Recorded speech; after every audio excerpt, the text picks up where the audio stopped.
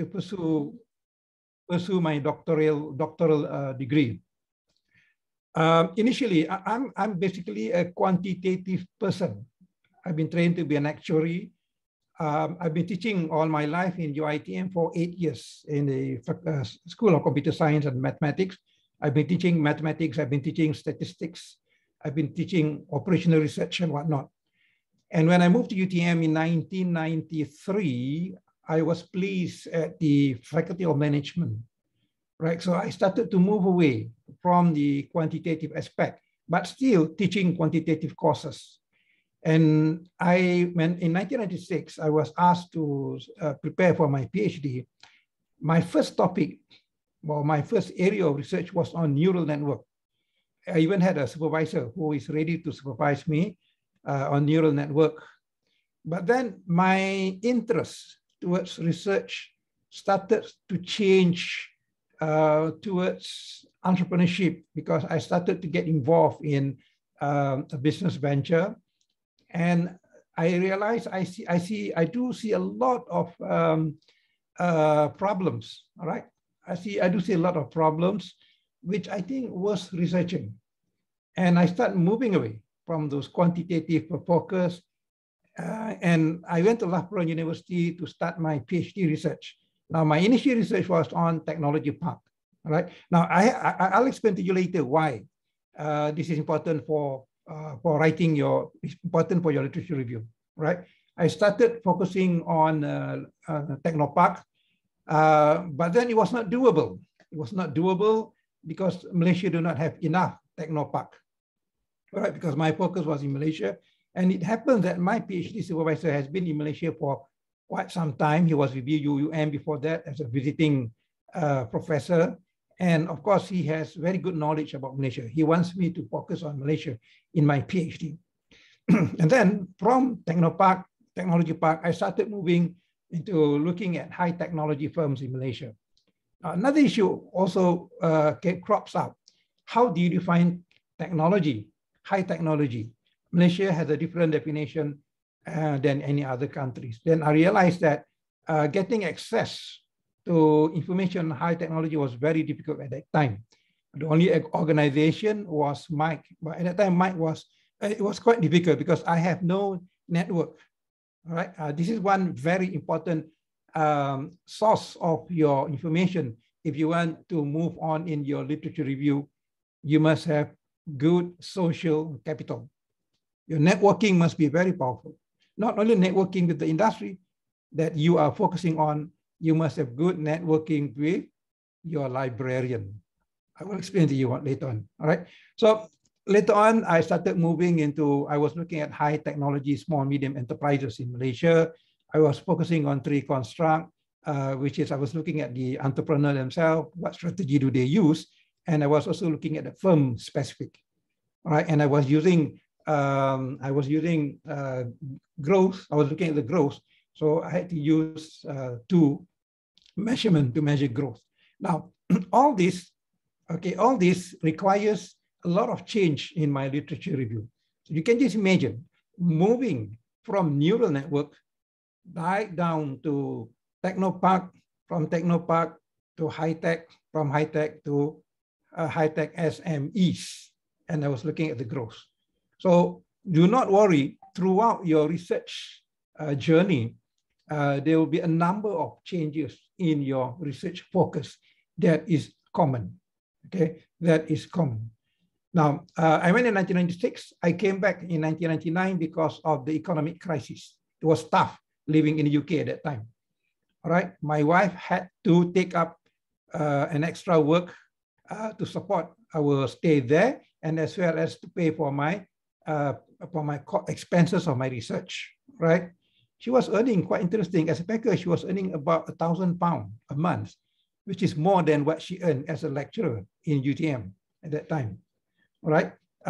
So into the extent that I came back early in 1999, I did not submit my thesis. I came back, and luckily, my employer, UTM, allowed me 6 months to complete my thesis without having any classes, right? Because I'm still within the time period. Now, within that 6 months, you can just imagine communicating with your supervisor through emails. It's like almost every day I was communicating with him, right? Having him to read through my thesis and whatnot, which I finally submitted 6 months later. And I went for my Viva 1 year later, all right? And I was very fortunate because I had to do only a very minor correction. They were really looking, they say, no, they were not going to award me without any correction. So finally, they found 2 spelling mistakes. And that was my minor correction, which I submitted, which I did before. It took me about 3 minutes to correct did my correction, submitted went it for Senate for binding and whatnot. And finally, I finished my PhD. So that was my journey. Now, every one of you had a different journey, right? It may not be the same. My journey and your journey may be different, right? But there are common issues. There are common experience that I think I can share with you throughout my research experience and also throughout supervising my PhD students, okay? I'm very choosy about selecting my PhD students, all right? Very choosy. And I'm not, initially I started by having 16 PhD students because at that time we were trying to share that, oh, hero, I got so many PhD students. Then I realized I cannot be fair to them, right? I started to become very selective. I choose someone who I can supervise, who I can work with, whom I have chemistry. And my supervision does not take place in my office. Most of the time it's outside the office. You can just imagine I took all my PhD students to Mount Kinabalu at the Mount Kinabalu Park to discuss about their PhD research. All right, it was interesting. We traveled around Malaysia with my PhD student. We discussed because I do not want to create an environment where if you go to your supervisor's office, you are very tense, right? So it's better to meet somewhere which is more interesting and more productive. All right, thank you. Okay, it's good to see you guys coming in, share your experience. I just received a letter of appointment for a Viva Voce with UTM. I'm not sure, I can't remember the name of the student. I hope he or she is not here. All right, okay, let's move on. Now, let me share my slides. Before I begin, if you have any question or anything that you would like to ask, or if you wish to comment, please, Yasmin, you envy me, okay, I envy you too as well. Please share it on the chat so that I can pick up as time goes.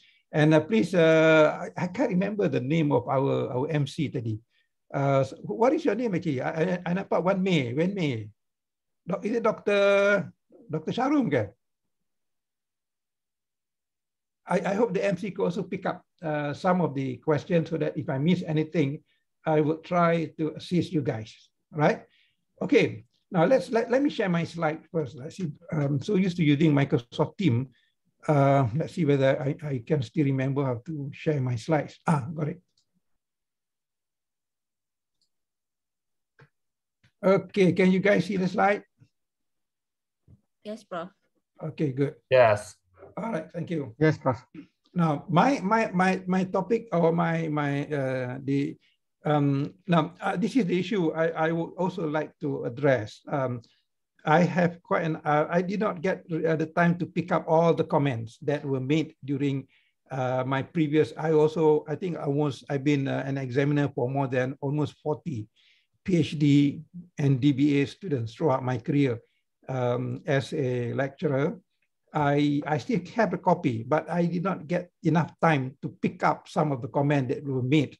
I think Prof. Ami Hamza did a very good job in sharing his experience and comment given by the examiners. Okay, you don't really get that kind of comments, to tell you the truth.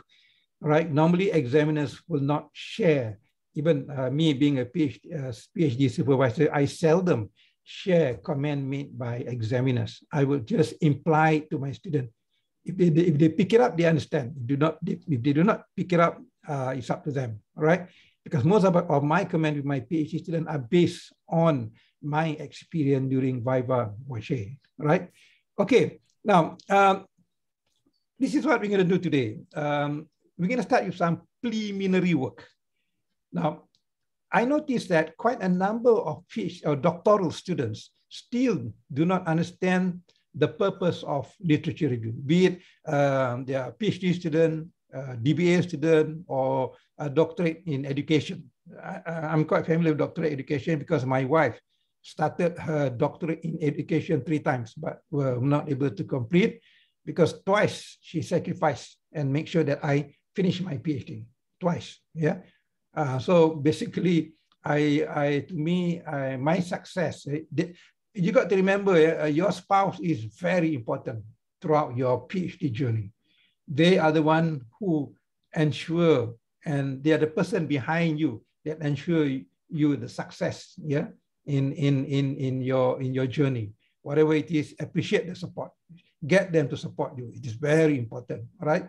My wife sacrificed twice, yeah, so that I can complete. And the final she did the PhD, the 3rd one, when we came back to UTM, but she was not able to complete because of health reason, right? So finally, she retired early from Faculty of Education, UTM. Now, let's talk about preliminary work. So what we're going to do today is we're going to understand the purpose of literature review. This is very important.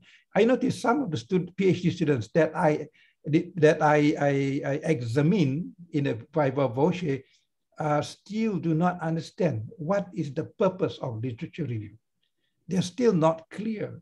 So when they are not clear, they do not come up with a good and effective literature review. And number 2 is how to conduct your literature search. This is very important because most of the comments that made by examiners in viva voce are pertaining to the literature review. Your literature review is not up to date. Your literature review is not recent.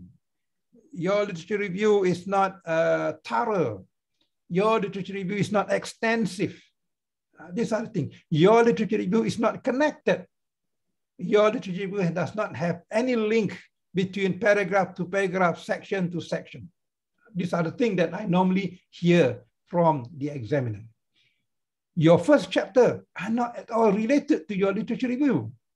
All right. So it shows that although literature review stays in the 2nd chapter, to me, literature review is the heart of your research. Now, Prof mentioned chapter 1, but I would say that to me, chapter 2 is very important because from chapter 2, it helps you to develop your chapter 1.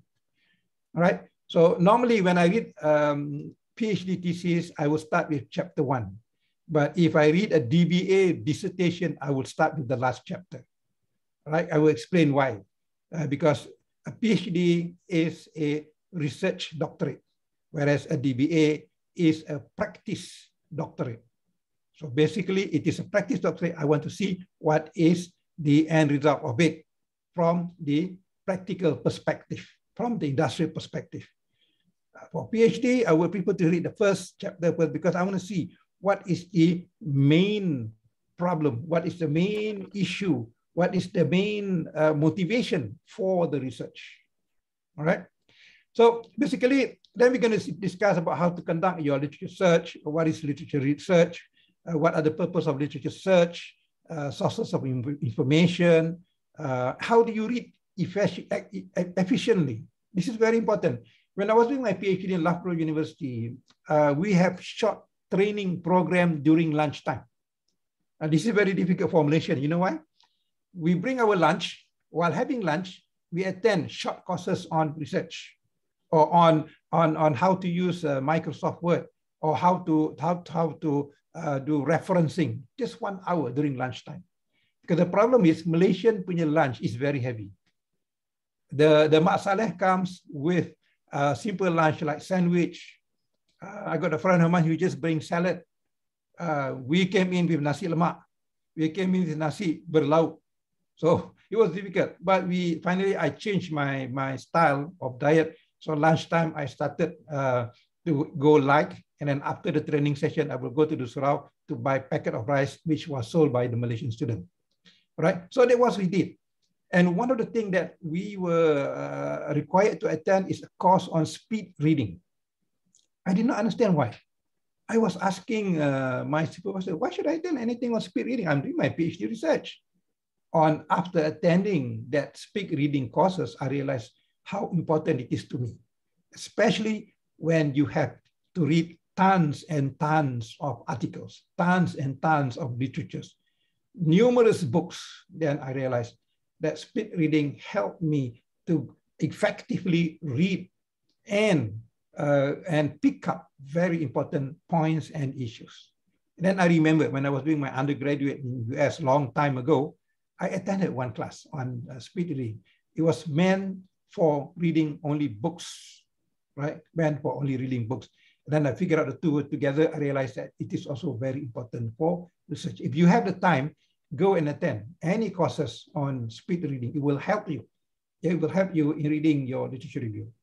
And then we can do some, then finally we can do some writing it all up. How do you get organized? How do you structure your write-up?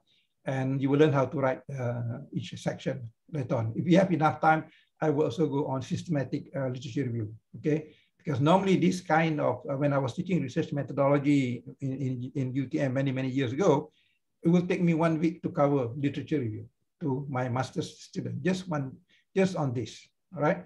So let us move on. Let me start by going into preliminary work, okay? Now, before you actually begin to focus on writing up your literature, there are a few things that you have to do first, right? There are a few things that you have to do first. Now, hold on a second. Okay, now what is a literature review? This is very interesting, okay? What is a literature review? Now, literature review is basically a part of a thesis, but definitely it is in chapter 2. When I was in the UK, there was no restriction with regard to how you write your thesis. You can have as many chapters as possible for your literature review. I had 3 chapters for my literature review. I'm not sure now, but I know most Malaysian universities will only allow 1 chapter. So please read your handbook, okay? Handbook that is given to you. I'm sorry, UNITAR, I'm still preparing your DBA handbook. It should be out soon. All right. So basically, it is part of the thesis. It is very important. Okay. And this is where extensive reference to related research and theory in your field is being discussed. Okay. It is where you connect the dots. It is where connections are made between source text that you draw on and where you position yourself now and your research among these sources. So basically, after going through all those researches, where did you position yourself? All right, where did you position your research among all these sources? All right, so basically, this is what literature review is all about. That in a way that you have, when you say extensive reference, you have to do a lot of reading. I remember when I was in the UK, there was no online sources available as what you had now. So I had to photocopy the articles, okay? And I had to, every time I download the articles, I had to rush back to my office where we have access to photocopy machine. We are given cards, so we are given something like 500 copies every 3 months, right? So they place the photocopy machine at my supervisor's secretary's office so that she can monitor because the Malaysians are a bit overzealous when it comes to photocopying. They like to photocopy everything. So we had to make sure that there is no plagiarism when it comes to photocopying. So we are allowed to copy only not more than certain number of pages per text, not more than 10 pages per textbook. We go more than that, we could be charged for infringing the Copyright Act. So we were not allowed to photocopy. And that's why normally when students come in my class with a photocopy of the entire textbook, I will ask him to leave because that he is infringing the Copyright Act. So in the UK, they are very careful. So make sure that, I'm not sure about Malaysia, I don't think we really look into it, but in the UK, they are very particular, no more than 10 pages of photocopying from a textbook. Okay, so basically, this is okay. What do you do basically? So what you do is you survey the literature in your area of study. All right, you survey, you look around. There are many ways. I will discuss about that later on. After you have surveyed, you want to know where the literatures are, how do you get them, what do you do with them? You analyze, right? You analyze, not just read, but analyze. Okay, not just read, but analyze, and then you synthesize them. I will explain later on what you synthesize. And this is the issue, the comment that most students got during a PhD viva is, you do not really, your literature is not, literature review is not critical enough. You did not really synthesize your literature. Now, what do they mean by synthesize? We will discuss later on, okay? And from there, you also, it was through literature review, right? It will show what we do know and what we do not know in our area of study. You see, that is why by the time you finish your PhD, you will have read thousands of articles, which will help you to develop your capacity as an expert in that area, right? Now, unlike your time now, during my time, I will photocopy the article, rush back to the graduate, we have a common room where we share about the 25 of us at the business school in Labrador University. So we shared, sometimes we shared table. Unlike some universities in Malaysia, you are very fortunate to have your own office or of your own space. But over there we had to share, yeah. And normally I would work over the time at home. I cannot do my work there because my Korean friend likes to talk. So the moment he saw me there, he would come to my desk and started chatting with me. So I cannot do my work. So I will go back home, do it. So I will photocopy it and I will put it in a bag. I will carry the bag, go back to the library, okay? Or I'll go back home to read. I will spend time in the library. I will start reading the article. So basically, by the time I came back to Malaysia, I have 5 boxes of photocopied articles, journals article, and some from the textbook, which I send for recycling because I cannot take them back. They're too heavy, right? So I don't need to take them back home because I already passed my PhD. I mean, I already, no, I took them back, sorry. I took them back, all 5 boxes to Malaysia. I do not want to dispose them because I have not finished my PhD yet. I only dispose them when I finished my viva, I came back to Malaysia.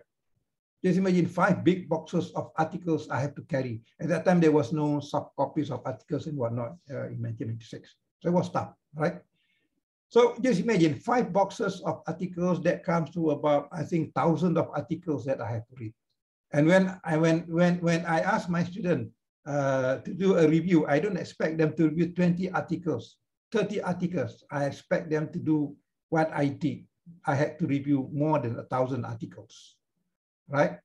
I hope Chiamaka is here listening to this. Okay, let's move on. Oh, it's not moving. Okay, got it. Now, let's look at the purpose of literature review, because I noticed most of the students that when I attended the Viva Boshe, they still do not understand what is the purpose of a literature review, right? Now, the multiple purpose of literature review, there are multiple purpose, and these are among them, all right? Number one is to provide the historical background for your research, especially when it comes to background or study. And if you're looking at theoretical evolution, for example, you may want to start with classical literature in your discussion, but don't spend too much time. Like Prof. Hamel says last week, your literature must be recent at least 5 years, but you can quote some classical literature. But be very careful when you quote classical literature. I've caught one student who was citing Schumpeter. His research was about entrepreneurship and innovation. He was quoting Schumpeter papers in Schumpeter's wrote in 1934, right?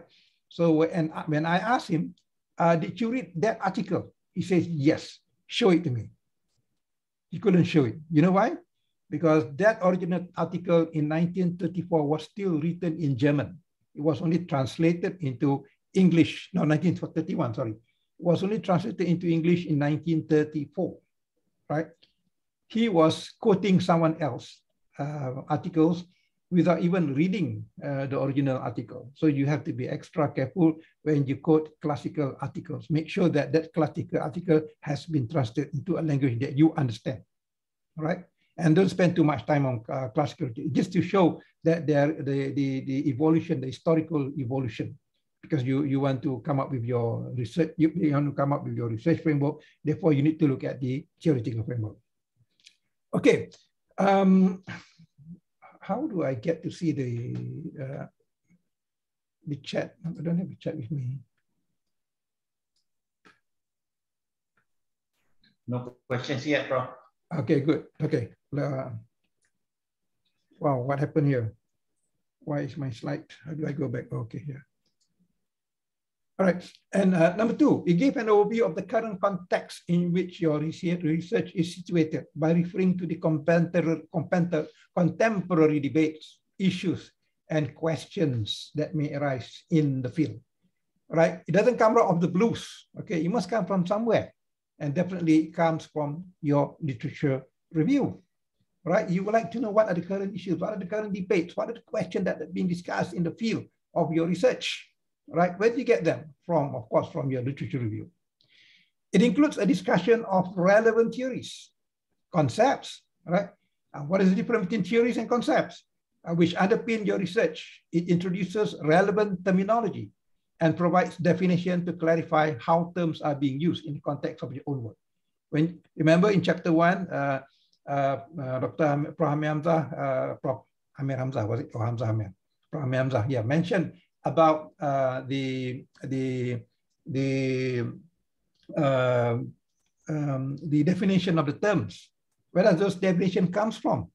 It must come from the literature review. I've seen students coming up with the operational definition from out of the blues, and when we ask them how they got this, oh, this I coined out through my reading, but we asked him to relate to the literature review. It's not there, right? It's not there. So it must come from the literature review. It's from there you come up with your terms, the definition of terms, all right? Okay, it describes related research in the field and show how your work extend or challenges this or addresses a gap in the one. This is how some of you may not have any idea yet. I've had a student after 1 year still not able to come up with a gap, right? So I asked her to start going back to the literature review, see what you can see there. And from there, finally, she came back to me, Prof, I think I've got an idea, all right? I've got an idea. So literature review is very important. And it provides supporting evidence. This is very important. In any PhD or DBA or deep ed or whatever you call it, even you talk about veterinary medicine, science or whatnot, evidence is very important. All right, evidence is very important. So that is why it must be supported by the literature review.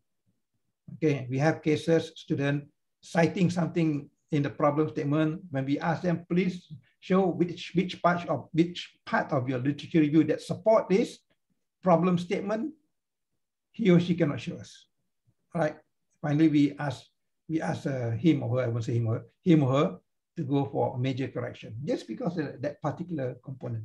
Right. He has to rewrite back the literature review and rephrase back her problem statement. And when it comes to problem statement, it comes down to the objective of the study. She has to redo the research question, almost everything, just because she was not able to support, right? So when she came back, she realized that she had to, it's true, she had to do some extensive correction on the entire. Luckily, she did not have to go and collect additional data. Right, it was lucky for her.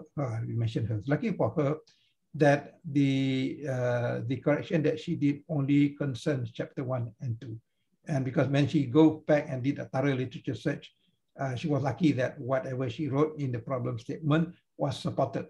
Right, to me, the problem statement was okay. It's just that there's no evidence support. Right, so she had to write at least, I think, about 6 more pages into the literature review. Okay, let's move on. Okay, now theory versus concept. This is very important. I noticed that when it comes to writing a literature review, some students are still unclear what is meant by theory and concept, because this will have, I remember in the last session, there was a lot of question on theoretical concept and also on conceptual, theoretical framework and conceptual framework. Now, if you look at the meaning of the terms theory and concept, definitely it will be interpreted differently, right? And even in different field of research, you define theory and concept differently.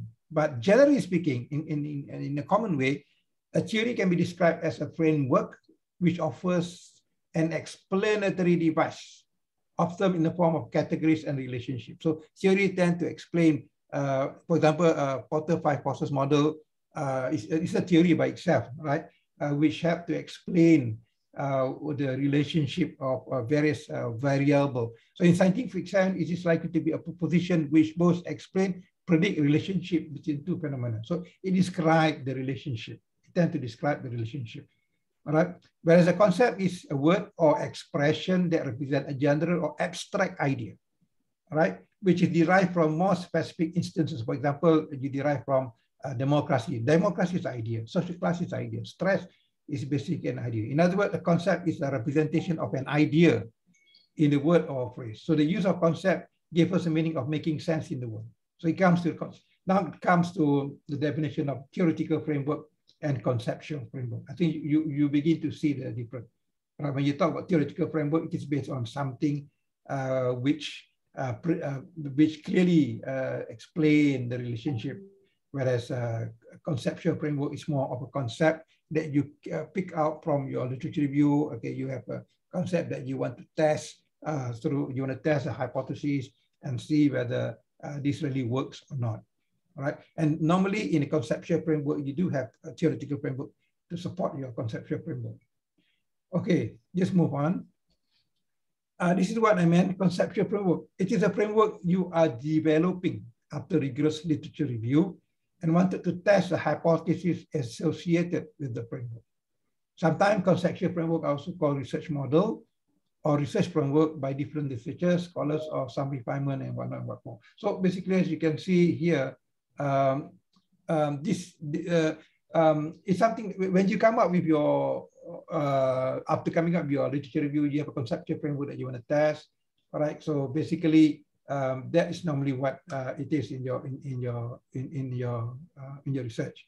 Whereas a theoretical framework is based on previous theories, based on previous framework, based on previous model that you are reviewing during your literature review. And normally, a researcher would develop his or her conceptual framework, underpin it on some theoretical framework, which he or she has reviewed, right? For example, you may have one, like what I did, my conceptual framework was on, I was trying to determine what factors affect growth of high-tech SMEs in Malaysia. So my conceptual framework is based on the notion that, okay, I look at the firm's characteristic, I look at the entrepreneur characteristic, and I look at the strategy used by the firm. And to me, I believe that these three will affect growth. But at that time, during my time, research was simple, right? And I also have theories to support. Those are known as, for example, a theoretical framework based on growth, right? To support my conceptual framework. Usually, without theoretical framework to support your conceptual framework, you might expose yourself to further questioning during any article review or during your viva. And that's what some people say, you got to have an underpinning theory or whatnot, right? So theoretical framework are important as they serve as a lifesaver, a base, a float, in which without them, your conceptual framework might sink miserably, all right? So it must be supported by a strong theoretical framework, or in most cases, we call it the underpinning theory, okay? All right, now, how do we narrow down on the theory? It is based on quite good students are coming in. Hold on a second. Proposed question. Okay, I'll get to that later on. Let me finish this. Now, there are a number of types of literature review. Number one is known as the integrative review, where you review, you critique, you synthesize relevant literature on a given topic. This is very common. This is what normally most PhD students will do. And sometimes they will also incorporate methodological review into their chapter 2, right? They examine how a problem has been studied and does not focus on what the study found. They were more concerned with the methods that were used, okay? So, for example, how researchers studied adolescents without reading difficulty. You can highlight ways we have not examined problems. So you can highlight that ways that has not been examined before. So you want to use that method, for example. So you can have both. Now, I've seen students, there was one case recently where a student did a methodological review in chapter 3 in the research method. And we asked him to move it back to the literature review, because what he did was he is reviewing literatures pertaining to the methodological review. He was doing a methodological review, basically. So we asked him to move it back because it is actually a literature review, right? So, and then when you get to chapter 3, you come with then you come up with your method based on what is discussed in chapter 2. Okay, hold on a second. Let me get out the chat. How do you narrow down on theories? Is it based on the students' proposed research question objective, or just this is, I think, the role of literature review. It's very important that you have a thorough literature review to determine what sort of theory is important. If you have not done extensive literature review, you may keep on asking what is the relevant theory behind it. Say, if you, this is very important. I will explain to you later on how you tabulate, you summarize literatures as you read. And during that summarization, you also pick up theories or theoretical framework, which will help to explain the gap that you are focusing on. Okay, I'll get to that later on. Please, can you please explain where in the body of literature can we find the theoretical framework of other authors? Thank you. From all right, now I think you did.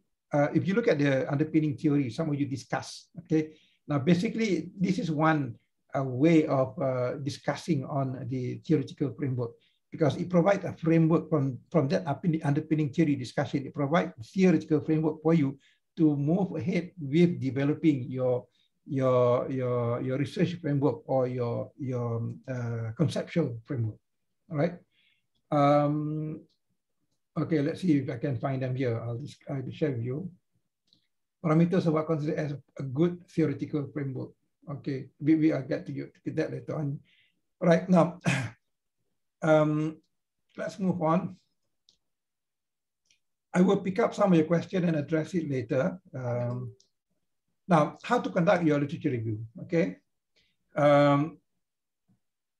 There are, I think, for most of us, the first time when you meet your supervisor, I'm sure the first thing that he will say to you is, go and find articles and read. Go and find articles and read, right? So you start going to the library, or you start going online and you start searching. And finally, you realize that you found so many articles, so many literatures, but you're not sure which literatures are you going to use, which literatures are you going to focus on, or whether you have enough literatures, yeah, to start writing. This is the issue that normally a first-timer doctoral student will face in his or her journey, right? I remember my supervisor would say, Hassan, have you done exhaustive literature search? I keep asking myself, what does he mean by exhaustive? Yeah. Have you done a thorough literature search? What does he mean by thorough? I think I've done enough. So when I went to see him, because my supervisor at that time when I did my PhD under him, he doesn't even have a PhD yet. Okay, in the UK at that time, the system allowed someone without a PhD to supervise a PhD student. But he is an expert in his area. He is someone who is recognized by the industry. And when he supervised me, he provides me with sufficient experience, sufficient data, sufficient information pertaining to his area of research. Right? He did a lot of research. And after graduating 3 PhD students, all from Malaysia, he went to Sheffield for his PhD and got it. Right? So he got his PhD after graduating 3 PhD students. seems a bit awkward, yeah? But in Malaysia, we can do that. In Malaysia, the MQA standard requires that a supervisor, a doctoral supervisor must have a doctoral degree. You cannot have someone without a doctoral degree to supervise a doctoral candidate, right? So that is the issue, okay? Also, when your supervisor says, I want you to go and do systematic and thorough exhaustive research. He never told me how to do it. He just said, go, right? So this is the issue. This is the dilemma that most, I think any doctoral student will face on their first phase of their journey, all right? So they need to search. Basically, according to Gash, now he defined literature search as a systematic and thorough. So your literature search must be systematic, must be thorough, must be exhaustive, right? Of all types of published literature, in order to identify as many items as possible that are relevant to a particular topic. This is, I think, because it comes back to the first question just now about theoretical framework, right? You must do a systematic and thorough, exhaustive literature search to come up with a strong and solid theoretical foundation. This is tough actually because I think most of my time when I was doing my PhD is to spend a lot of it on literature search, right? I would carry with me 2 bags of photocopied articles to the library or from my house to the library. If I work in the library, I would carry with me. We are given a key and one room which we can use for 1 semester. I will put it there. I cannot work in my office because it's a shared office. So I put it in that room that was which I rent that was allowed for PhD students need to use for 1 year. I think I got it for 6 months. Okay, so I stored everything in there. So if you go to that office, that particular room in the library, you see papers, right? At that time, we don't got that many online articles yet. So it is basically your literature search is a crucial part of your research process, and it is the basis of your reading, right? And subsequently, the written literature review which appears in your dissertation or thesis. You say, I'm not sure because based on my reading, I found out that the younger generation do not like to read. They do not like to read, and this may be a bit of a problem when supervising the younger generation because I have one in my house. He hates reading. Right, he hates reading, especially lengthy literatures. He likes to write short articles. Okay, I think maybe because of the digital generation. So this is a big problem when you ask them to read long articles. And when you go for your PhD research, that is what you normally do, right? And literature search is ongoing part of your work. It is ongoing process. It goes on and on and on until you submit your thesis, right? Until you submit your thesis. Now, for example, I got one student recently who started his PhD from one university. I cannot disclose that university. He started in 2016. And then he stopped abruptly because of certain issues and started work again in 2018 and finally submitted in 2021. Then when we look at his literature review, we found out that his literature stops at 2018. He never updated. Okay, he never updated. And we finally, he updated a bit, but 1 or 2 articles, that's it. Okay, because he thought that is sufficient. So finally, he had to go for a major correction to update the literature because we were worried that after updating the literature, it may affect the entire process of the research, right? He may have to do again data collection and whatnot. And he was lucky. He was lucky because there was not much changes going on with respect to the literatures. Although he came up with quite a number of current literatures, he was quite lucky that he did not have to redo his data collection.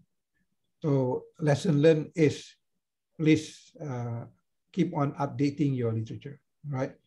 In my case, for example, I would advise my student, even until to the end, when you are about to submit, you must update your literature. Now, some supervisor would put a cut-off point, right? Say like 3 months before submission, okay, stop there and we submit. So it depends on how your supervisor looks at it.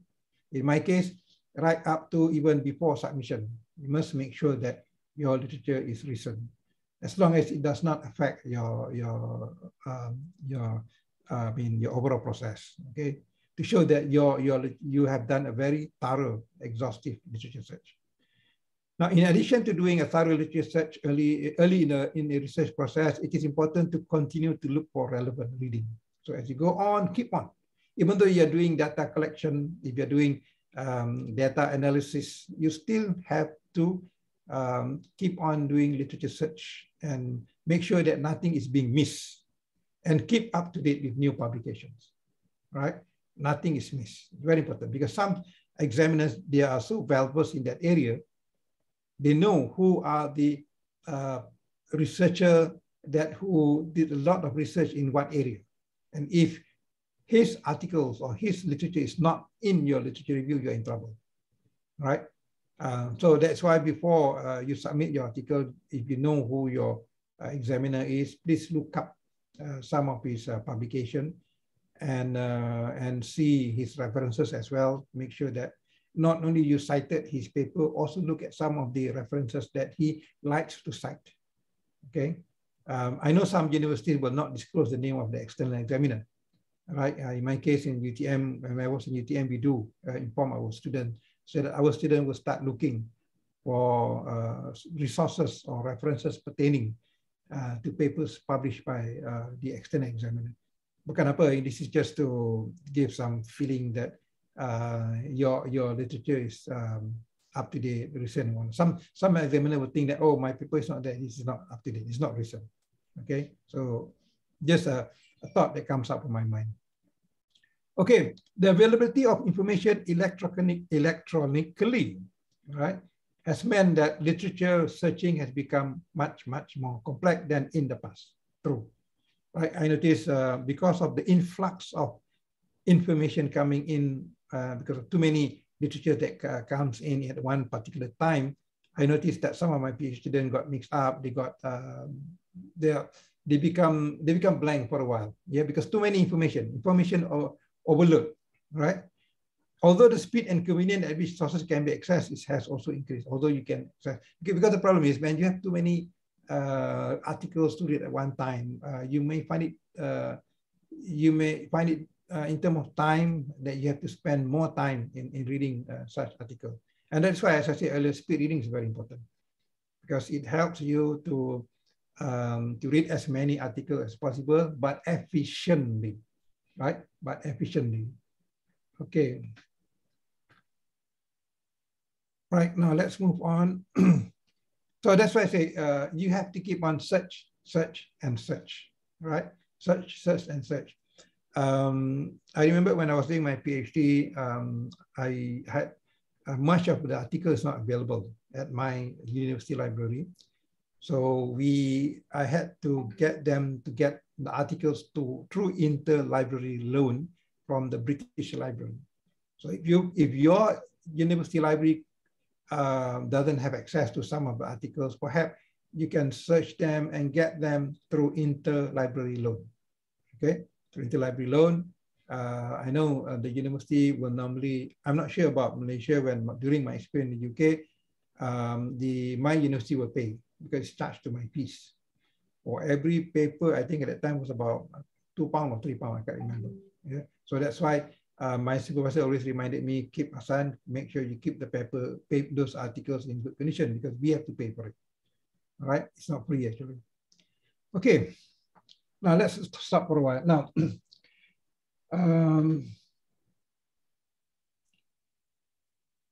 okay, can you please explain where in the body of literature can we find the theoretical framework of other?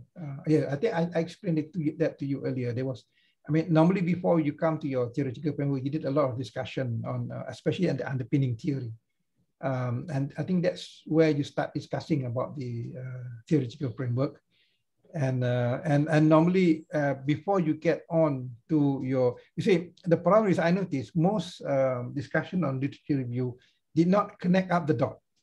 They did a very thorough, very good discussion on various theories, okay, or shall I say the theoretical framework we discussed earlier, but they did not tie up the knot and connect it to the conceptual framework. To the end that when an examiner reads it, he feels that the conceptual framework just come up from the sky, right? Whereas it should be related to and supported by the various theoretical framework that you discussed earlier.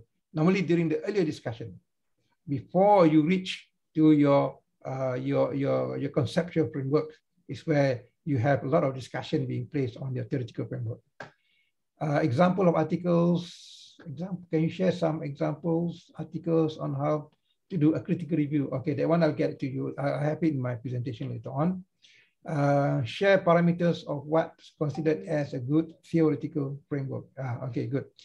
Now, I do see a lot of theoretical discussion, theoretical framework or theoretical discussion discussed, as I said earlier. The problem is not on the theoretical discussion, but the problem is on the linkages. How do you link those extensive discussion on those literatures, on those theoretical issues that you discussed earlier? How do you relate them? How do you come up to your conceptual framework? That is missing. Okay, there is a missing link there, right? So I think to me, the discussion was good, but when it comes to linking it, connecting the dots, recently I had one. It was a DBA dissertation. She did a very good discussion on the supporting theory, on the theoretical framework and everything. And then suddenly we found out that her conceptual framework was not connected to what she discussed earlier. So we asked them, where did you get this conceptual framework? Oh, I got it based on my experience. So I feel that I want to test whether this conceptual framework is workable.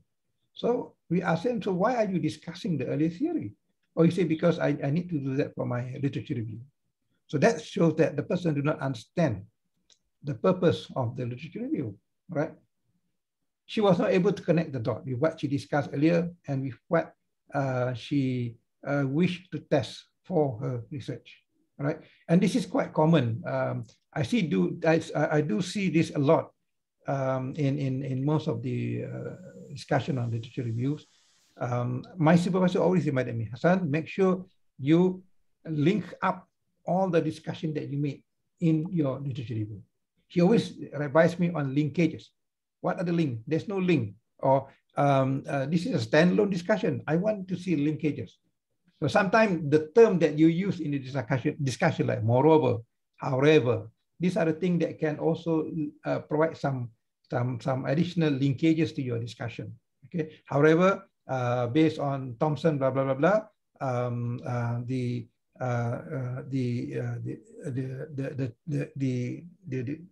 relationship has not been tested, and moreover, things like that. Okay, it helps to provide you with some ease, yeah, in writing up. Okay, I'll get to more on that later on. Why I put on my computer? Why is it blank? Okay, all right. Now, not only is there a phenomenal amount of information, yes, this happened to me as well when I was doing my PhD research. Okay, I was carrying all sorts of articles in my bag. Not only is there a phenomenal amount of information available, which you can retrieve from your own computer or even mobile phone or through the internet, but there's also a wide variety of ways that you can search for this information. So there are many ways that you can search for this information. And the choices can be very daunting because when you first start doing your research, most universities will offer courses on information management. Please do attend, okay? If your university conduct courses for you, especially on managing your literature review, please go and attend. Do not miss it because it is very important. It will help you a lot throughout your research process. Okay, because I know some students will just, I don't have to go, I can just read and understand. Oh, literature review is quite simple. I've done it during my undergraduate project. No, it's not that. It's not that what you experienced earlier. Okay, there are tools, techniques that you can learn, and they will show you. Especially the library will organize this. Okay, they will show you. They will share with you on how to manage the various information that you gather from your literature search. Right. So a course such as this is time well spent and will help you to identify the most suitable search tools for your academic discipline and particular area of work. My problem when I started my PhD was I came late. There was an issue with my visa. I came late. When I arrived late in the UK, I came 1 week later and I missed the training program that they conducted. So I had to wait another semester to start go again. And I was struggling during that 1 month, that first semester, struggling because I missed most of the courses, right? And then finally, my colleagues helped me a lot. Yeah, I remember a few of my friends from Korea. There was a guy from Turkey. There was a guy from I remember saying Dean Pogos, who was from London. They really get together and help me out.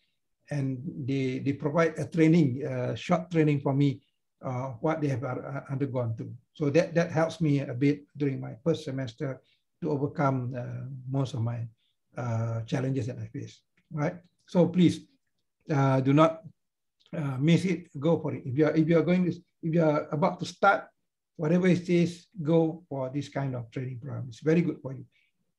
If you do not take a specific information management course, be sure to allow the librarian to be your friend and become comfortable about approaching the librarian for assistance.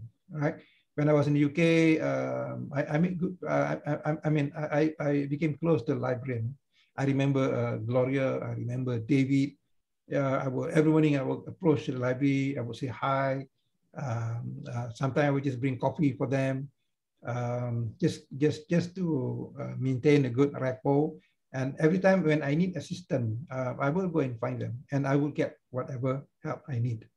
All right, this is what you call networking. So in research, your networking is also very important. Get to know who are the librarian, who can help you out. Okay, they will not be able to conduct your searches, but they can offer guidance, and they may be subject specialists in the library who can point you out in the direction of your research topic. Okay. Now I know it's tough when we are working during this MCO. You never get a chance to go to campus and whatnot. I'm sure sometimes you can work online. So try to get to know these people and get them to assist you. Okay. So right. Okay. That was what I did when MCO started to loosen down. There were a few students, my doctoral student came to visit me. The first thing I'll do is I took them to visit our library, our knowledge management center. I introduced them to the guy in charge because they started during the MCO, so they were not able to gain access. So I introduced them, and after from that day onwards, they know the librarian very well. Okay. Now, what is the purpose of literature search? Number one is to identify the field and specific context in which your work is situated. Right. So at the beginning of your literature search, your reading tend to be very exploratory. Okay? You're not sure what you're going to do, what are the contexts. So you just read and explore. Okay. Okay. Let me hold on a second. Do we need to have underpinning theories for all variables in the study? Example, a study that investigates potential contamination. Now, I think you need to discuss with your supervisors as well. It depends on the type of research. But to me, I think underpinning theory is still important because it helps to strengthen your research, right? If I'm not wrong, there was one university that requires the student to have a section on underpinning theory. So they will put a section on underpinning theory. I mean, it is compulsory to have a section on a discussion on underpinning theory. Right? If I were you, I would discuss this with your supervisors, see what he says. And if he, I know some supervisors, most supervisors would recommend you to have an underpinning theory, because I know if you go to your Viva, they will ask you, the examiner would like to know what is your underpinning theory. So it's best to have it. Yeah, it's best to have it.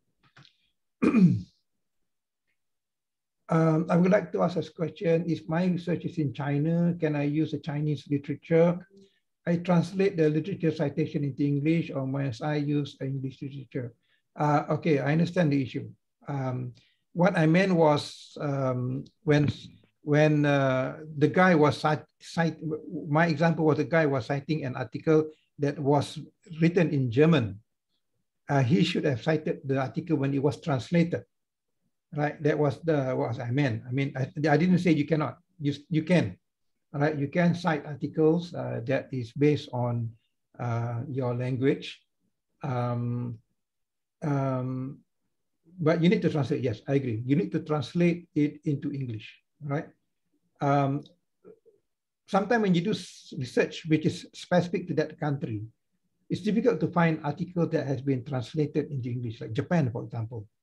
They publish in journals that's written in Japanese, or even in China, for example. I think to me that is okay, right? As long as you translate the citation into English, that shows that there is such a. But anyway, discuss with your supervisor. What does your supervisor say about it, right? But if some supervisors they say no, I want you to cite articles in English because I do not understand that language. So basically, you have to do that. So discuss with your supervisor. If he agrees, go ahead. Okay. Can you explain why some scholars believe theory is just a guide for research? What do you think about it? Yeah, I would agree to that because it guides you in your research. You see, I will explain later on why you need to do literature review, because in a sense that most concepts are always supported by theory. Theory is very important, right? Now, as you proceed along with your doctoral thesis, if you're doing PhD research, especially if you're doing PhD, yes, theory is very, very important. You got to spend a lot on theories. Whereas if you're doing a DBA, for example, that may be slightly different in the sense that it is a professional doctorate. So it looks mostly into the practical aspect, on the practice aspect, but theory is still important to support. Okay, so theory is very important to support your contention. It's very important to support your model, your research model, or your conceptual framework. Even if our life are so much explained by theories, right? For example, you woke up one morning, you feel you got a big headache, you feel sore at the back of your neck. So you started thinking, now, based on my reading, normally the theory says that if you started having a headache, having a pain in behind your neck, wow, okay, then go and test your blood pressure, all right? So you go and test your blood pressure, all right? So basically you act based on certain theory that you have read somewhere, or something theory that you know. So basically, without theories, I think most of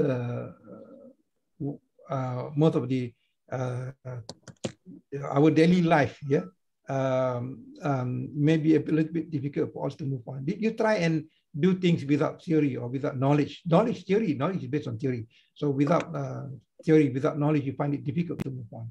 And that's why you need theory to support your contention. Okay, your literature search gives you ideas about focal point of your research, the wider context in which it will sit, okay? So basically, what is the focal point of your research? Remember, you started as being exploratory, okay? You started about something being exploratory. And then as you read, you begin to synthesize, you begin to narrow down, you begin to narrow your focus, right? You begin to home in into a topic, okay? So it will assist you in identifying your approach, your research and methodology you wish to adopt. Remember, I went through that difficulty. I wasn't sure where I'm heading to. After reading so many articles, I realized that I discussed with my supervisor, we decided that this is not doable. So I had to change my research focus. Do it again, it's not doable. All this was, all those was determined through my literature search, my literature review, right? So it helps me a lot to help me to narrow down where I want to move on. More specifically, it will help you identify the type of data you might collect and use, sites of data collection, sample size, and how you might analyze that. Remember I mentioned about the methodological literature review, and this is where you want to see whether how are you going to, how are you going to collect your data in testing your research model. So reading around topic is a means of identifying what and how you wish to research, right? It is essential that you gain a thorough and comprehensive knowledge in the field. And that is why by the time you finish your PhD or your doctoral degree, you become an expert in that area, okay? Because of your comprehensiveness of knowledge that you got through your reading and searching and researching during the entire 3 to 4 years, all right? I got a friend of mine who is an engineer. He went to do his PhD in HRM, and he's now an expert in HRM, right? He can talk about theories, he can talk about practice, he can talk about anything. Because being an engineer, he tends to be very process-oriented.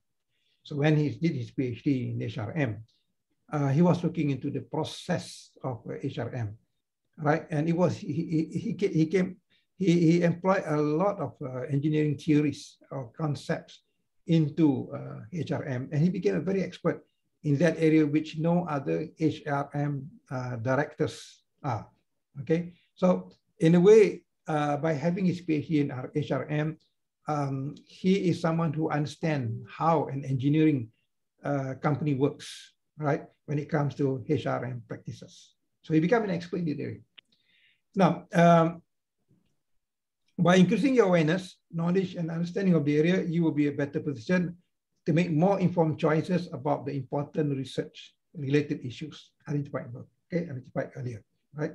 So basically, this is why the literature search is very important, okay? And through literature search, you can find out what others have done so that you will not duplicate other people's work, or you do not duplicate the previous work. It's not only to see what things that have not been done, but to see also what have been done so that you will not reinvent the wheel, right? Do something that has been done earlier. I remember many years ago, there was a lecturer from UITM, Faculty of Engineering. He was studying in San Francisco, doing his PhD. He was about to finish his PhD research before he went for his viva. Someone else presented a similar topic at another university, almost on the same area, almost similar topic. They did not meet each other. They did not know that each were doing research in similar area. And since that guy beat him to his viva by a few weeks, so he had to start a new research. He had to start a new research because because it looked as though that he has duplicated someone else's work, right? Although they never met before, they did not know that each other were doing similar research. And that is why it's good for you to publish. It's good for you to publish, to tell others that, hey, I'm doing a research in this particular topic or issues, okay? I really put my stamp on it, all right? Don't try to duplicate don't try to duplicate what I'm doing, all right? So it's good to publish. That's why I always encourage my students to publish, not because of just to graduate, but also to let people know that hey, there's someone else doing research in this area. If you're doing a similar research, I'm really, perhaps you're already into data collection, and this guy is about to start, then it's best for him or her to start looking into other research focus, so that you will not become a duplicate of what you are doing, okay? Now, a further purpose of your literature review is to identify key people, organization, and texts which are relevant to your research, okay? So when you start, for example, in my case, when I did my PhD research, Ray Oki was one of the key or main authors that I recognize as to be someone who did a lot of publication and books in my area of research. John Story, for example, I still remember their name until today, because through my literature search, I was able to identify that these are the key researchers. And when I went to look for journals, articles pertaining to area that I'm doing, I started looking for a journal written by these people first, because I know they are doing research similar to what I'm doing, right? A relevant organization might include academic, government, and professional bodies. There will be key journals in your field in which peer-reviewed articles are published. So maybe you look at, for example, like the University of Chicago, they have their own journal that being published in the area of leadership, for example. UTM, for example, I used to be in the editorial board of Journal of Technology. I think it's now Scopus Journal. So you know that when you want to find articles pertaining to technology, like technology management or anything, you can just go to Journal of Technology. You can search a lot of articles pertaining to technology management in that particular journal, right? So there will be key people. You should identify which journals are relevant to you and keep referring to them on a regular basis throughout your research for significant publication. So as you continue to trawl through the literature, you will begin to notice familiar names and hence identify key researchers in your area of interest. And you may find it useful to search for all the published work and keep an eye on their current publication. And they can also one day be your external examiner, right? Because that was what I did with most of my PhD students. I will look at the key resources, where they're coming from. And then then I will start contacting. If I know the examiner, I will contact them and recommend them to be the examiner for my students, right?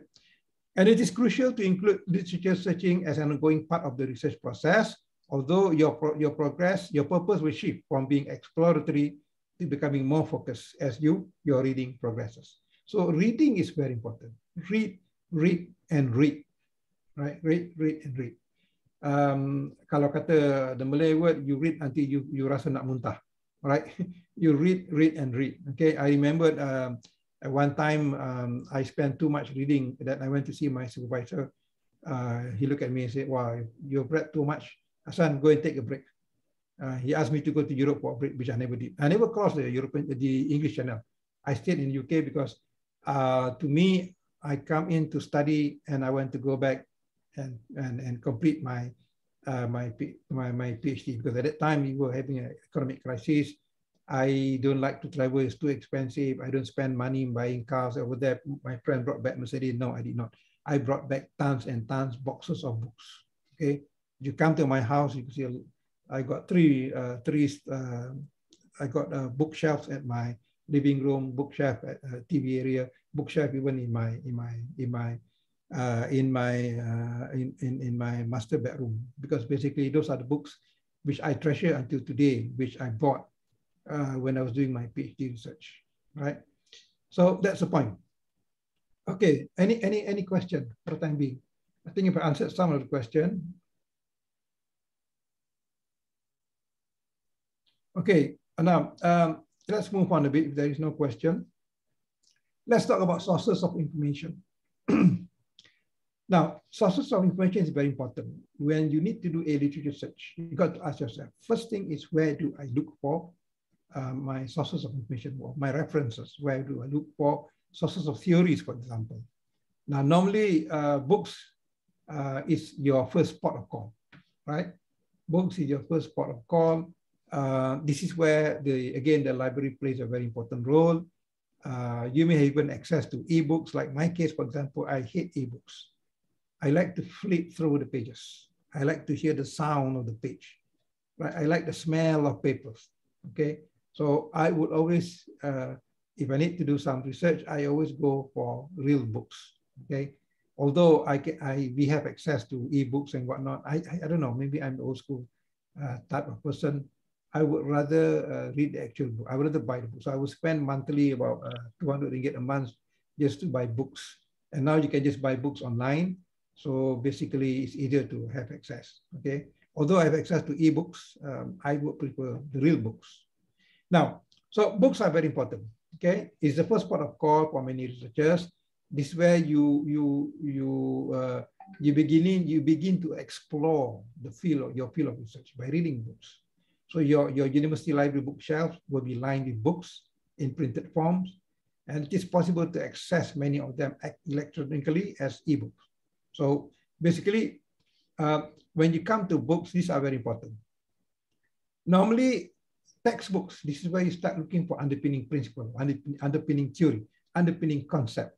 Yeah, theories in the field, not just in journals, but also in books. Okay, someone mentioned just now, where do you start looking for the underpinning theory? Right, start looking at textbooks first. For example, you're looking at the theory of leadership. You may want to look at Northhouse. Okay, go to Northhouse. Northhouse will explain the evolution of research in leadership. All right, and then he will discuss some of the underpinning theories pertaining to leadership. So it's quite interesting because I have both copy, which cost me dearly to buy the actual book. Right, the ebooks got it free, but the actual textbook is quite expensive. But I still keep it until today. Okay, so they often contain information which are generally accepted as being commonly agreed knowledge in a field, right? Because it's been published, right? Specialized book may, for example, report on research completed for a PhD thesis or a specific theoretical area of research. So basically, they can be book chapters, right? They can be book chapters, collection of chapters. I had 2 book chapters published based on my PhD students' research. Okay, we published it together, and she took a certain part of a thesis. We had to rewrite it again and publish it as a book chapter. So you can find some report on research which is in book chapters, right? So they are basically based on editorial board they did, or paper on conference can also be published as conference proceeding. They can also be considered as specialized books. This can be also your source of reference. Reference books like dictionaries, encyclopedias, directories are used to find specific information or definition. I remember quite a number of students, they would like to cite dictionaries when defining the terms that they use in your thesis. Okay, but that is not operational. That tend to be just a definition, right? If you talk about operational definition, you may want to look at the support by the literature review. These are now likely to be available in electronic or printed format. Electronic versions are often accessible online. So you can get them online. Okay. Okay, and then we have journal article. This is also a very common source of information. It contains collection of peer-reviewed academic articles written by different researchers or practitioners in a particular field. Each journal has a specific set of purposes. So you got to know which journal, but please be careful with journals that are predatory in nature. Okay, we had this problem recently at one university where 20 articles were published into a suspected predatory journal. They managed to pull back the articles before it was published. Right, so be extra careful, especially when you want to publish them. Okay. Now, it contains collection of peer-reviewed academic articles which are written by different researchers and practitioners in a particular field. So you got to find which journals are relevant or suitable to your field of study. Okay. For example, if you are talking about entrepreneurship, you have the Journal of Economic Entrepreneurship and a few other journals that you can refer to.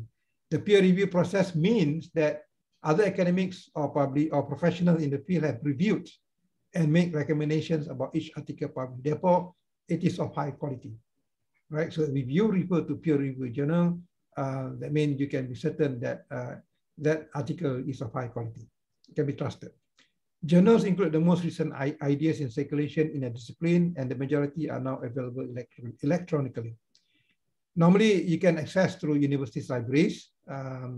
It's either both printed or in electronic format. So if you have access, For example, if you are a student at DRB-HICOM University, you should be able to have access online to some of the journals available online. Okay. Okay. So, and also you can also access to interlibrary loan. All right.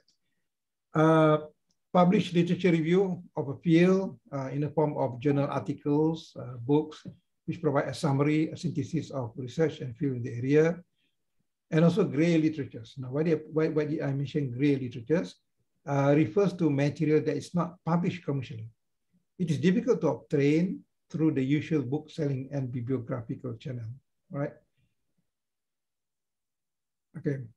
Typically, gray literatures include reports, thesis, dissertation, because they're not published. That's why they call gray.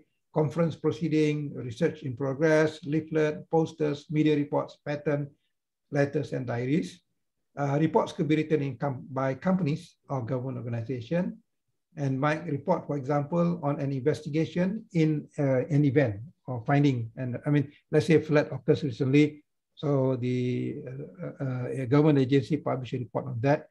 Those are considered as gray literature in the sense that it is normally not published. You have to gain access through that particular department.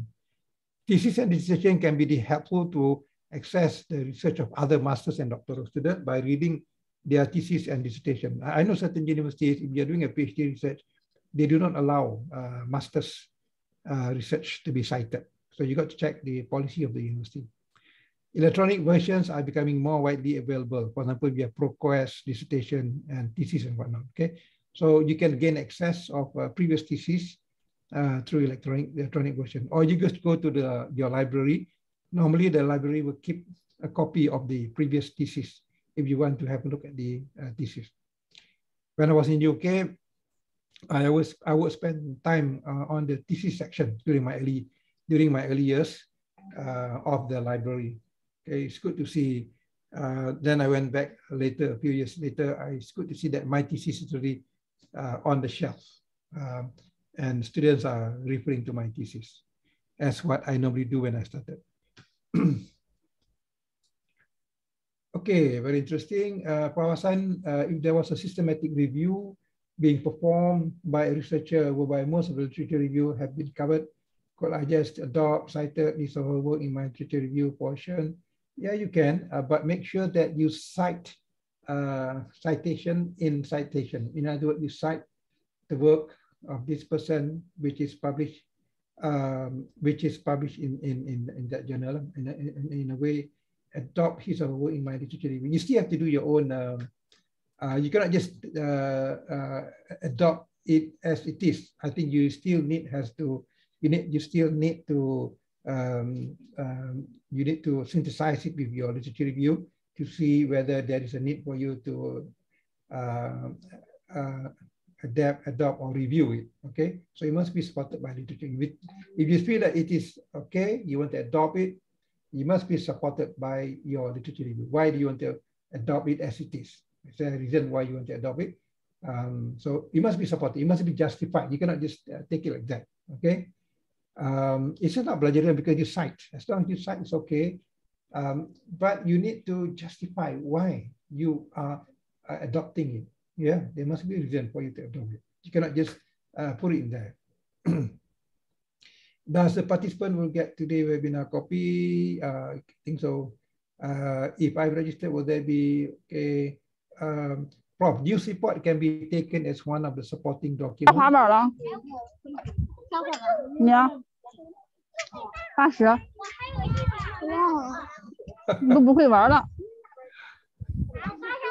Okay, who is on the other side? Can you please unmute? Okay, news report. Now, this is a very important issue.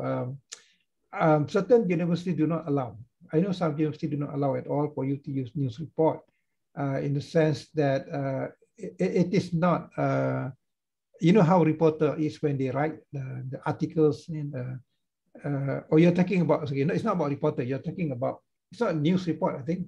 Oh, you're talking about news report. Okay, news report, you have to be extra careful because sometimes the reporter may have to jive up the report, so it may not be reliable. Okay, if I were you, I would avoid. unless if that articles come up from newspaper, you can, but try to minimize. In other words, you must be very careful when you come with these gray literatures, all right? The link is not generated yet. Okay, sorry. Okay, let's move on. Now, other sources of information is the conference literature. Now, academic conference produce collections of printed abstract and often publish proceeding. Publish, yeah, the proceeding is published. This one you can use it as source of reference. Selection of papers presented in the conference. Okay, I remember I attended one conference in Malaysia, and it was published in the proceeding, and I use it back again in my thesis, and normally that is allowed because it is published. All right, popular media, newspaper, practitioner, trade journals, and magazine may be relevant for some research topic, so that a researcher can find out about contemporary event and reaction from the general public. But you have to be very careful when you use it, all right? You may not, sometimes I do not allow my students to cite, but I allow them to just read and have some picture, some ideas of the contemporary issue that is happening, but I will not allow them to cite, okay? Monograph, work in progress papers. Some research centers may make specialized papers available. For example, some research center publish a monograph on certain research, right? So you must ask their permission to gain access. Normally, it is published. Sometimes they are not published. And specialist literature, primary data resources in some specialist field. The literature may include maps, music, diaries, manuscript, and whatever. You can also gain access to it. For example, like I'm not familiar with music and what else, but manuscript, for example, you can, yeah, if you want to cite them. And this is a very important issue, the websites. Now, when it comes to website, you must use it sparingly and carefully, right? Normally, website will provide different types of information and judgment about the quality of the material accessed.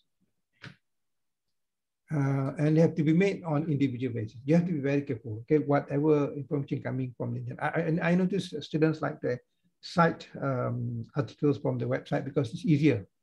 They can easily find it, right? So they like to cite a lot of citation coming in from the website. But you have to be extra careful, okay? Some example of the types of website that could be used as a source of information, among which include, for example, professional organizations, such as the British Psychology Association, right? These are established organizations, or the Malaysian government site, such as the SME Corporation Malaysia, which provides access to definition of SMEs in Malaysia and other economic report. Or charity organizations such as Oxfam, they provide information about world events, okay? And appeals and access to development reports and resources. And increasingly, sites such as these, they are incorporated with social media, such as Instagram, Twitter, Facebook, blogs, podcasts, or even YouTube, all of which are gaining up-to-date information. But again, as I said, you must use them sparingly and carefully, right? And of course, we have Wikipedia. This is very controversial. There was once a student who cited from Wikipedia. We asked him to take it down, okay? It is an online encyclopedia where anyone can edit. If using Wikipedia entry to provide, it's essential to evaluate the reference cited and access. Many academic institutions do not accept Wikipedia, right? So check with your university. If they do not, then do not use it, all right? I do not know how that particular student were citing Wikipedia when the university do not allow it. We managed to spot it during the Viva. I think the supervisor was a little bit embarrassed, okay? So whatever it is, please do not cite from Wikipedia. I think most universities will not allow. And finally, the catalogs.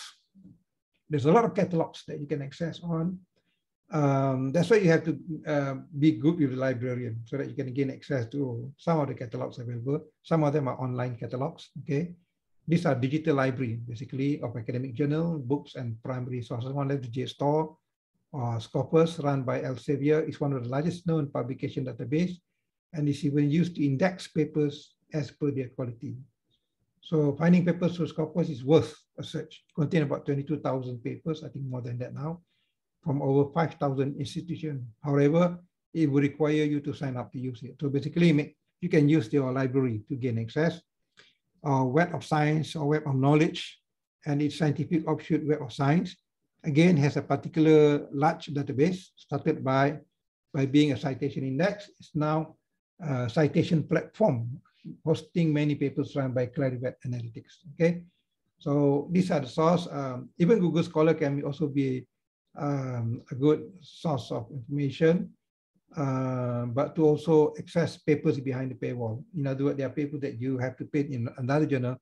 You can actually find them free of charge under Google Scholar. It works by finding the correct paper and giving you a number of sources to choose from. So these are basically some downloadable and non-payable version of the paper, which are also commonly from sources such as ResearchGate and RZ.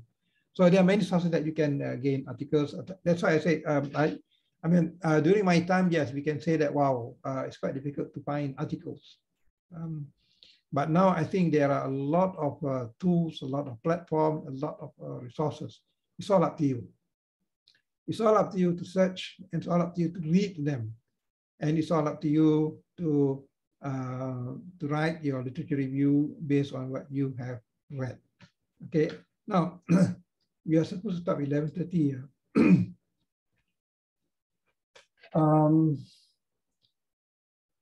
Okay, for certain code, I can't replace. There is definition of certain meaning.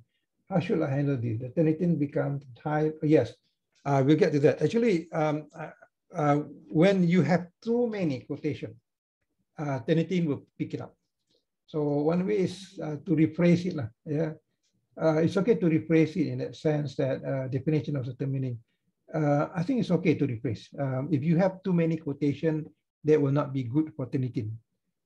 It may feel that you are hiding behind someone else's code.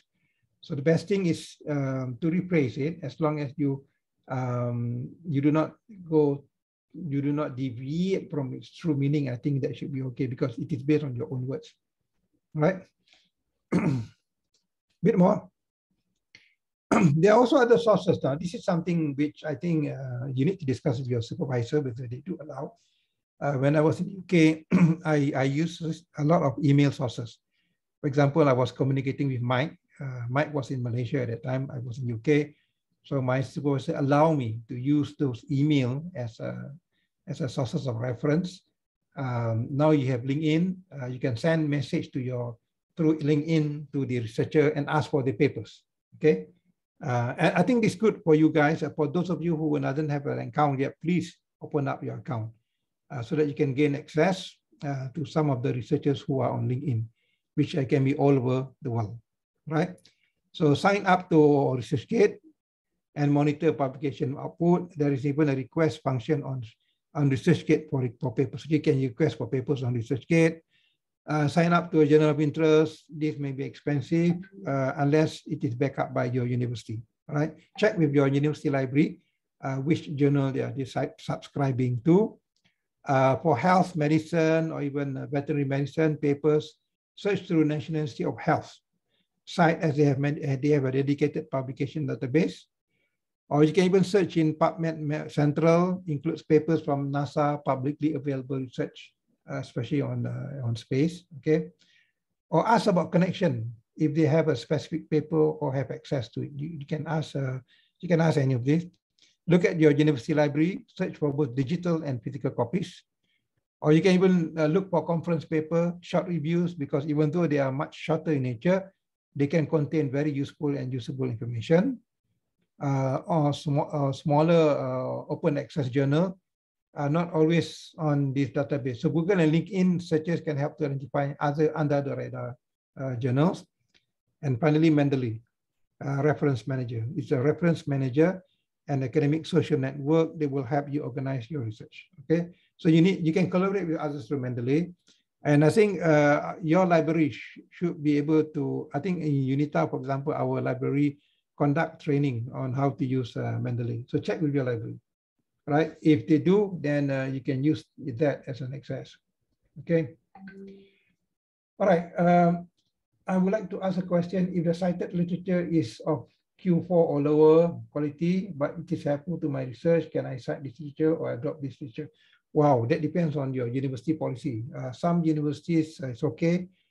From what I know, I'm not sure about research university. When I was in UTM, there was no issue on this. Which university are you from, Kun? Are you from the RU or research university? I think there should be no issue based on your citation. This is the first time I heard about this. Q4 or lower quality. Wow. Are you coming? That depends on your university. You got to check the policy of your university. If you say no, then you can't. Then you have no choice. But if there is no such policy, I think proceed, because some of the Q4 journals are okay. There may be new journals, but they may have good papers in there as well. So there should not be no reason why you should not cite from this journal. Okay, so we have 10 more minutes before we stop. Let me just proceed a bit more. Now, in the process of conducting literature, so this is my experience as well. I would tell my students to do this. Get to know the library. All right. One of my PhD students was not able to come to UNITAR, for example. So she would spend time in the Selangor State Library. And there were some good resources there available as well. But normally you don't find that many academic journals when you go to state library, because normally it's meant for public consumption. So normally it's best if you can spend time get to know the library of your universities or any universities close by. Although more and more information is available electronically, the libraries and their printed resources must not be forgotten. Okay, try to go through and gain access. Despite the convenience of being able to access the literature you need from your desk or even your mobile phone, you may still enjoy browsing the shelf and looking at the printed volume. So basically, just go and look at some of the books or printed literatures available. Start your literature research if you visit your university library. I know some of you, for example, like Jasmine, you're here, but your university is in Pekan, Pahang. I'm not sure whether, I think we check with library, for example, in UNITAR or in other close by universities. They may allow you with some small charge. I do not know. They may or they may not be any charge at all. Okay. When I was in the UK, I can go to Nottingham University's library. I can just go in. If I want to borrow books, I would borrow through through interlibrary loans. Because some of the books, good books in my research are available at the Nottingham University. So I would travel up to Nottingham, which is not far from my university. I spend some time reading some of the books there. If I need, I'll just go back. Hey, I need that book for a few months. So please, can I get it on the interlibrary loan? So the library will borrow from me. Okay. Consult your supervisors and colleagues. Ask them for references that will introduce you to the field, but do your own searches as well. I mean, do not be too, I mean, if you always go and bug your supervisors, it doesn't look as if you are conducting your own research, all right? But do ask them. Sometimes they can give you, but like my supervisor would love to give me articles without even me asking for it, okay? Sometimes he would just come to my office, hey, son, are you around? Yeah, read these articles. So he will introduce me to some of the contacts. Right, he knows someone from Bank of England, for example, so he will create the contact, and that is why it's good to find a supervisor who has good networking, in the sense that it will help you in your research. Okay, all right. So there will be charges here, Yasmin.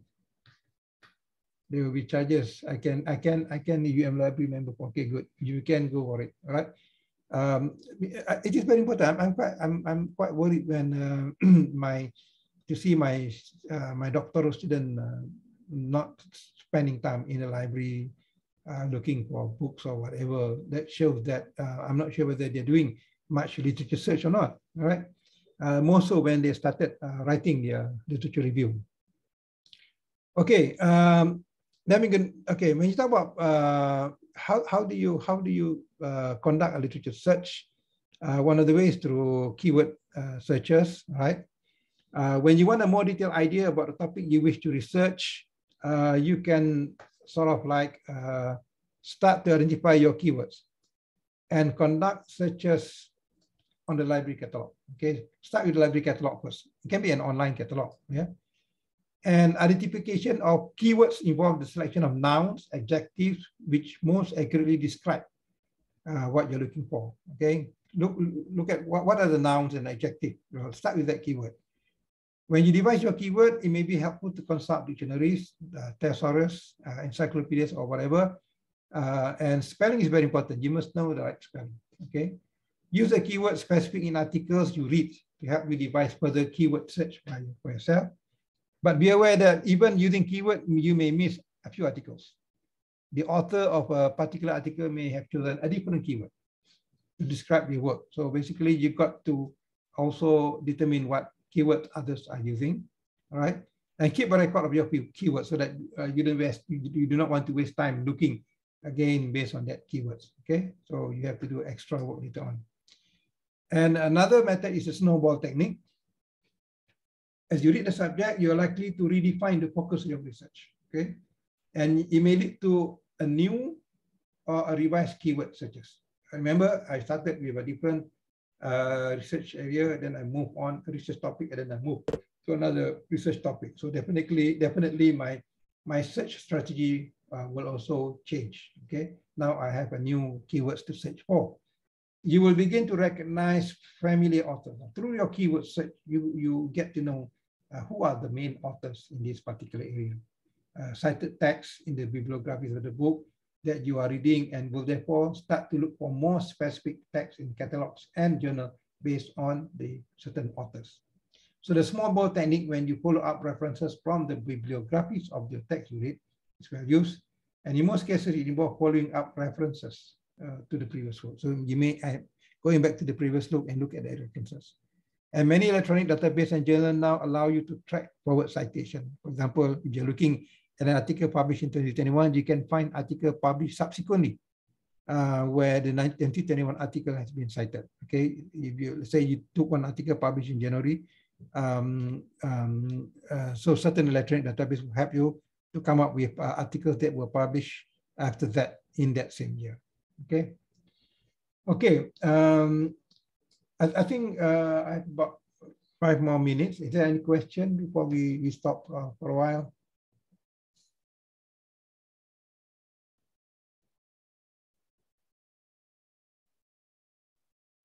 If there is no question, because I've not really come yet to the actual writing up on your literature review. It is more on the preparation side, what needs to be done, okay, before you actually start writing. Because I noticed that the search strategy is very important. How do you search for your literature? I noticed not many students have that skills in searching literatures to the extent that they may miss some significant literatures which may be important to their research, right? So it is very important for you to come up with a good search strategies. Whatever it is, get to know where the sources are. As I said earlier, the library is very important during this stage of literature search. So get to know your librarian, get to know your library, get to know what are the sources available at the library, or even any other sources, right? And once you get that right, I think your research strategy, your search strategy will enable you to come up with a good strategy, in the sense that you may get what you want. Can we cite working papers? Probably yes, you can. You can cite working papers as well. I do cite quite a number of them, but you must mention that at the end of the reference that this is unpublished. Yeah? It's not published. Okay. Okay. Yes, you're right. this is same link to attend. Okay, okay. I think organizer, we have about 4 more minutes. Any other question before we stop and continue? I do not want to continue anymore because in the afternoon we will discuss about how to read. But anyway, let me go just through briefly about this. The next session on reading efficiently. Now, once you have searched, I think I noticed that students not always complain, Prof, I got too many articles to read. I can't read all of them. I don't have the time, right? I can't read. I don't have the time to read. I've got so many articles. How do I read them? I remember when I was taking my MCE in 1976, I came across a book given to a friend of mine, and actually just passed away. He got 11 A's in MCE, one of the good guys, one of the studious guy. He gave me a book on a book titled SK3R Method of Reading. So I started reading the book when I was in Form 4, and I started to employ the method. And that method was very successful. I mean, this method was actually introduced in 1946, and it is still relevant until today. So there may be other methods that you can use in reading your articles, your literature. This can be one of the methods that you can employ, the SQ3R method, right? Quite a number of books on literature search would recommend this method when you read articles for your research. Okay. Okay, what is the major difference between master's and PhD thesis? Okay, normally a master's thesis then is matter of depth and scope. Okay, the master's thesis may have it's not how should I say it? The scope may not be wider, and the depth of the study may not be as deep as what you did for your PhD. And I noticed that most of the time, most people, when they did their master's research, they would follow up with a more thorough PhD research, right? With a bigger scope, with a more depth into the research, and with a bigger conceptual model than they did for the masters. It's good to have to move on from your masters because you already have part of the literature review there. All you need to do is to update, move to the next level. I got some friends who did their PhD, they completed in time because they already done a master's in that particular area. So when they did their PhD, especially from UUM, quite a number of them did their master's locally. So they came, when they came to for their PhD overseas, it's just a continuation of what they did in the master's program. And basically they finish in time. And that is on the condition that the supervisor accept that particular topic. Okay, how many papers are considered enough for making a literature review? That's a good question. I posed that question to my supervisors, right? He keep on saying to me, son, you need to read more. You need to read more. You need to read more. To the extent that when I reaches 1 year, because in the UK, our proposal defense is very simple. They tell me, Hassan, okay, you're going to have your proposal defense in 2 weeks from today.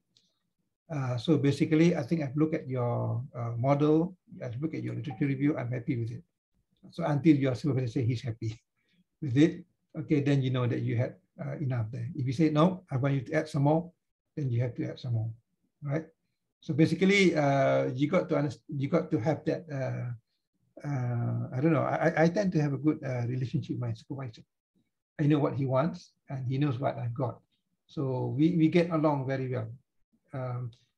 It's very important for you to manage your supervisor so that you know what he wants, right?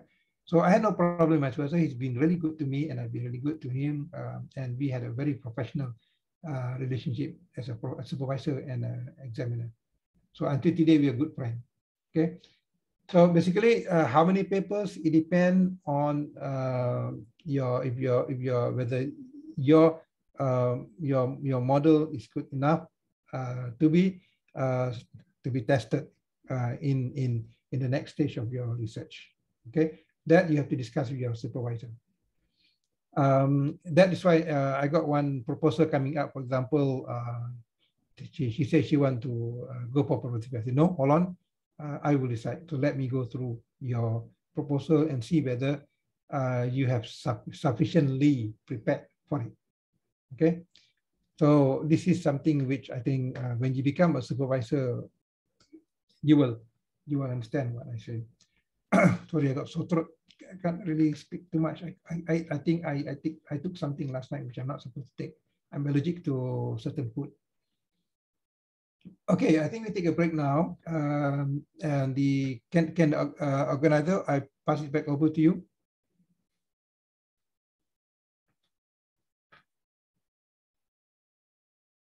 We are supposed to stop at 11:30, right?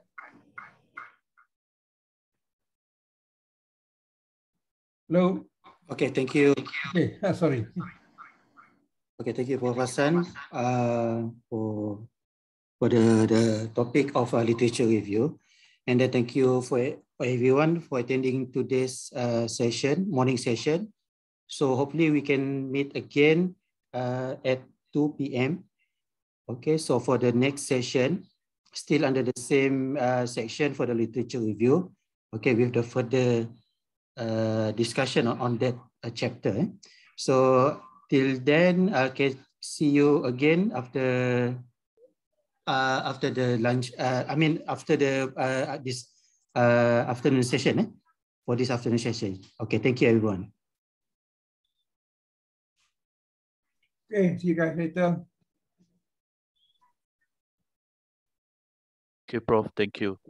Thank you, Prof. See you. Thank you very much, Prof. Thank you.